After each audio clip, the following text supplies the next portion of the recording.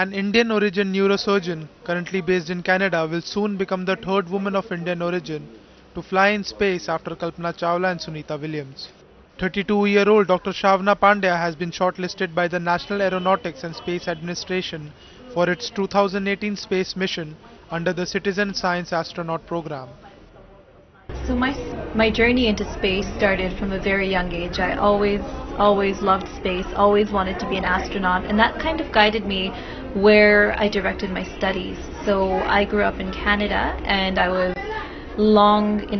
for a long time inspired by Dr. Roberta Bondar, who was Canada's first female astronaut into space. So I knew she was a doctor and a neuro-ophthalmologist. So out of high school, I chose to study neuroscience. And then I applied to medical school as well. But I loved space so much. So at the same time that I applied to medical school, I applied to the master's program at the International Space University.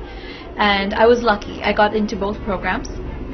And my medical school was very supportive. They said you can defer your admission to medical school for 1 year, which enabled me to go to France to do the master's program. And that was the start of a whole new journey. So from there, I interned at the Crew Medical Support Office with the European Astronaut Center.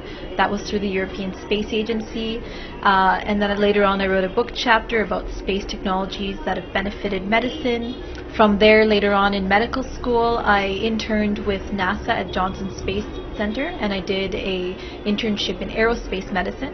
And so that laid the foundation that really proved to me that you can make space a part of your career. The mission with Project Possum is a lot that's happening in a very short period of time. So the entire mission from start to end is only 20 minutes, and in this period of time, you're actually in a suborbital spacecraft that goes all the way up, accelerates at such a rate that it's reaching the beyond space, so 103 kilometers, and then coming back down. And in this period of time, you have to be very focused because you need to know at what instrument needs to be deployed at what point in your mission. And keep in mind, you're doing this when you're in a spacesuit, so you're a little bit more confined.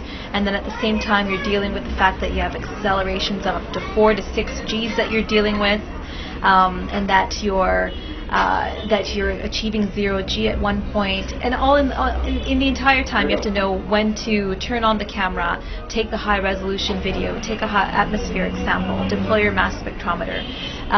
So it's a very intense period of time, and so it's really important to know the mission parameters inside out.